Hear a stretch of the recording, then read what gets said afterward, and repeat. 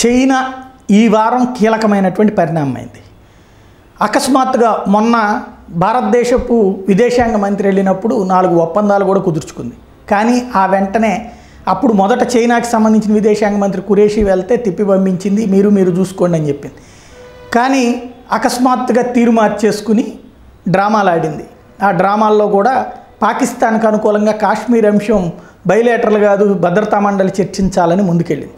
కాకపోతే అక్కడ విఫలమైంది, ఒంటరైంది. కానీ చైనా ఎందుకు ఈ కుట్ర కోణంలో పాలు పంచుకుంటోంది అన్నటువంటి అంశానికి సంబంధించినటువంటి కొన్ని సూక్ష్మాలు, ఎక్స్పర్ట్స్ చెప్పేటువంటి సూక్ష్మాలు ఒక్కసారి అంటే వాస్తవంగా ఇది కొంతమంది ఎక్స్పర్ట్స్ స్పష్టంగా వివరంగా చెప్పినటువంటిది, దాన్ని అందరి నోటీసులో పెట్టాల్సినటువంటి అవసరం ఉందనిపించింది. దాన్ని ఆ కోణంలోనే చదువుకుందాం. ఇక్కడ ఇండిపెండెన్స్ డే మనం పొందినప్పటి నుండి కూడా అతిపెద్దదైనటువంటి ఇబ్బంది పడుతున్నటువంటిది చైనా మాత్రమే. ఎందుకు అంటే భారతదేశం స్వతంత్రం వచ్చినప్పటి నుంచి విదేశాంగ విధానంలో కొన్ని పోకడల్ని పాటించింది. అది చైనా లాంటి వాళ్ళ పట్ల ప్రేమను ప్రదర్శించింది. దాంట్లో భాగంగానే చైనా ఏకంగా భూభాగాన్ని ఆక్రమించినప్పుడు అందులో ఏం లేదంటూ వదిలేసినటువంటి జవహర్లాల్ నెహ్రూ గారిని చూసాం. మరొక వైపున వచ్చేటప్పటికి పర్టికులర్గా చైనా అందిపుచ్చుకుంటున్నట్టు ఏది ఈ రోజున చైనా ఎంజాయ్ చేస్తున్నటువంటి శాశ్వత పౌరసత్వం భారతదేశం వల్ల మాత్రమే సాధ్యమైంది. భారతదేశానికి ఇస్తుంటే ఆనాడు వదిలేసినటువంటి పరిస్థితి. కాకపోతే దీని వెనకాల ఉన్నటువంటి అసలు రహస్యం గురించినటువంటి అంశం, చైనాకి అసలు కారణం ఏంటంటే China Pakistan economic corridor CPEC. ఇది బలూచిస్తాన్తో పాటుగా పాకిస్తాన్ బలూచిస్తాన్తో భారత్ ఇంతకుముందు ఎప్పుడు యుద్ధం చేయలేదు. అదే పాకిస్తాన్తో యుద్ధం చేసింది, బలూచిస్తాన్ అంశం మీద ఎప్పుడు యుద్ధం చేయలేదు. వాస్తవంగా బలూచ్ రాజు ఆ రోజున భారతదేశంలో కలుస్తానంటే 400 కిలోమీటర్ల దూరంలో ఉన్నటువంటి దాన్ని మనం ఎక్కడ పరిపాలిస్తానని వదిలేయడం వల్ల పాకిస్తాన్ ఈ లోపు కబ్జా చేసేసింది. అలాంటి సందర్భంలో కూడా వదిలేసాం మనం. వాటన్నిటి ఫలితంగా చైనా అయితే దర్జాగా ఈవేళ ఈ ప్రాంతంలో అంతా కూడా అద్భుతం సాగించేస్తూ తన హవా నడుపుకుంది.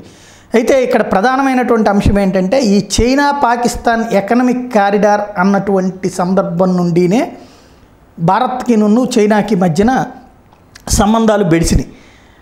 భారతదేశం చైనాతో పోటీ పడగలిగినటువంటి ఆర్థిక వ్యవస్థ. ప్రస్తుతం అయితే మనకంటే 3 అంతలు ఎక్కువ ఉంది నిజం. కానీ భారతదేశం ఈవేళ జిఎస్టీలు ఇవన్నీ తెచ్చుకున్న తర్వాత మనం కూడా పోటీ పడేటువంటి స్థాయిలోకి వస్తున్నాం. ఇక్కడ చైనాకి చుట్టూ ఉన్నటువంటి దేశాలన్నీ కూడా దాంతో సంబంధాలు తక్కువ ఉన్నటువంటి Burma, Cambodia, Indonesia, Malaysia, Philippines, Singapore, Thailand ఇవన్నీ కూడా చైనాకి పెద్దగా ఉపయోగం లేదు. చైనా అంటే ద్వేషించేటువంటి దేశాలే. దాంతో చైనాకి ఒక వ్యాపారం చేసుకోవడానికి ఒక కీలకమైనటువంటి రూట్ కావాల్సి వచ్చింది. ఇక్కడ ఈ రూట్ ఏంట్రా అంటే ప్రధానమైనటువంటి రూటు ఉత్తరం నుంచి దక్షిణం వరకు, తూర్పు నుంచి పడమర చైనాలోని కస్టర్ నుండి పాకిస్తాన్లోని గద్వార్ వరకు ఉచితంగా రోడ్డు లేదా రైలు మార్గం వేయాల్సినటువంటి పరిస్థితి వచ్చింది. ఉత్తరం నుంచి దక్షిణం వరకు, తూర్పు నుంచి పడమర వరకు 160 కిలోమీటర్ల వేగంతో ప్రయాణించగలిగేటువంటి రైల్ రోడ్స్, 8 లైన్ల express highways, coal, thermal, solar, hydro power స్టేషన్లన్నీ కూడా చైనా ఈ ఒప్పందంలో కుదుర్చుకుంది. దాని ద్వారా ప్లేసు పాకిస్తాన్ది, వాడుకునేది చైనా, నడుపుకునేది చైనా. ఆర్థికంగా అద్భుతంగా ఎదుగుతుంది.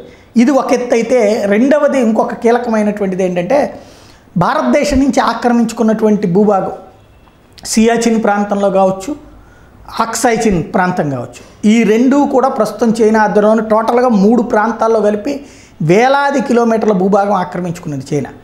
భారత్ కనుక శక్తివంతంగా తయారయ్యి పాకిస్తాన్ని డామినేట్ చేయగలిగితే రేపొద్దున భవిష్యత్తులో, ఇప్పటికే పాకిస్తాన్ని భారత్ ఎప్పుడో డామినేట్ చేసింది, ఆర్థికంగా బలం పుంజుకోగలిగితే. ఇంకొకటి, ఇప్పుడు ఇదివరకు ఏంటంటే చైనా విషయంలో మనకెందుకు వచ్చిన గొడవలే అన్నట్టే ఉండేది భారతదేశం. ఇంకోటి, ఒకప్పుడు ఓడిపోయాం కాబట్టి చైనా చేతుల్లో మన వాళ్ళు వెనక్కి తగ్గుతూనే ఉండేవాళ్ళు. ఒక డోక్లాం లాంటి సంఘటనల తర్వాత మోడీ ప్రభుత్వం వచ్చిన తర్వాత చైనాని ఏమి చిన్న చూపు చూడట్లేదు, చైనాని బలమైనటువంటి శత్రువుగానే చూస్తున్నారు. దాంతో సంబంధాలని ఒక పక్కన మెయింటైన్ చేస్తూనే రెండో పక్కన ఎక్కడ ఉంచాలో అక్కడే ఉంచుతున్నారు. ఇంకోవైపున అంతర్జాతీయంగా ఆయుధాలు కానీ ఇవన్నీ కూడా ఆ మధ్యకాలంలో క్లియర్గా చెప్పారు సైనికాధికారులు కానీ భారత రక్షణ శాఖ కానీ. చెప్పింది ఏంటి, ఏకకాలంలో 2 యుద్ధాలకి సిద్ధపడుతున్నామని. ఏకకాలంలో 2 యుద్ధాలంటే ఎవరు? పాకిస్తాన్, ఇంకో పక్కన చైనా. పాకిస్తాన్ ఎట్లాగూ శత్రుదేశం ఏనాటికైనా సరే దాంతో ప్రమాదం ఉంటూనే ఉంటుంది కాబట్టి పక్కలో ఉన్నటువంటి పాము లాంటిది అది కాబట్టి దాన్ని ఈజీగా దెబ్బకొట్టగలం మనం. అదే సందర్భంలో చైనా ఇది మనకంటే బలమైనటువంటి శక్తి సామర్థ్యాలు ఉన్నటువంటి దాన్ని కూడా ఎదుర్కోవడానికి తగినటువంటి విధంగా ఇప్పుడు యుద్ధ వ్యూహాలు తయారు చేస్తున్నారు, ఆయుధాలు తయారు చేస్తున్నారు, మోహరింపులు జరుగుతున్నాయి. ఇవి జరిగిపోతే కనుక చైనా యొక్క భవిష్యత్తులో భారత్తో ఊరికి ఇంతకు ముందుకు మళ్ళీ రోడ్డు వేస్తుంటే ఆపేసి కాలువలు కడతంటే ఆపేసి తాము మాత్రం కట్టేసుకునేటువంటి ఇష్టారాజ్యం వ్యవహారం నడవదు. కాబట్టి ఇప్పుడే రచ్చ చేయాలని చూస్తోంది. తద్వారా ఈ ప్రెషర్ ద్వారా భారతదేశం కనుక దిగొస్తే ఇంతకుముందు తాము ఆక్రమించుకున్న భూభాగం వరకు తాము ఉంచేసుకుంటాం, పాకిస్తాన్ ఆక్రమితంలో ఉన్నటువంటి భూభాగాన్ని వరకు మీరు తీసుకోండి అనేటువంటి ఒక మెలిక పెట్టడానికి ప్రయత్నిస్తోంది. అదే ఇప్పుడు ప్రస్తుతం చైనా వ్యవహారానికి మూలం.